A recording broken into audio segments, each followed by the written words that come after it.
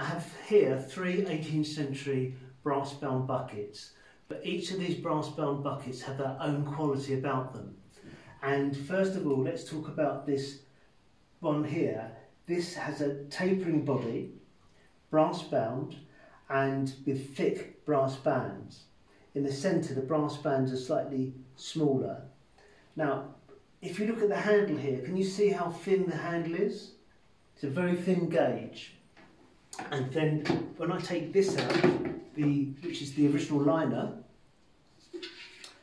as you notice, it's quite short. It's quite short in comparison to the length of the bucket.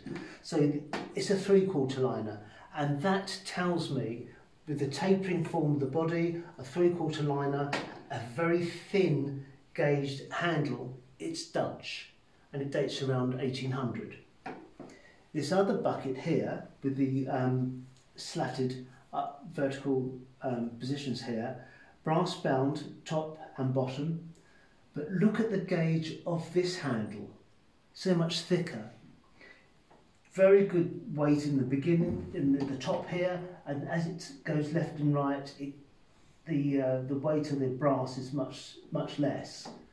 But when we turn it to the sides, can you see how strong and how robust this area is here?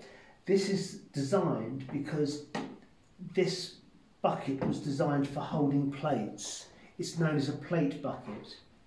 In the 18th century, you would have had plates which would have literally just stacked inside of here, and because the way this has been made, I would imagine the plates which would have been stacked in here would have been solid silver. So the plates would have been stacked inside here and then distributed around the table, and then when the diners had finished, they would be stacked back in and then taken to the kitchens to be washed. What somebody's done, they've had made a wooden liner, and then they've lined it in Moroccan leather, and to make it more versatile, into like a waste paper bin. So this is English, around 1800, it could even be around 1790, but a very smart item as a whole. And the third one, the short one, now when you look at this, it's actually cylindrical. 3 brass bands, has a nice edging to the base of the bucket itself. Like the first one, the liner comes over to the edge, and again it's got the original liner inside,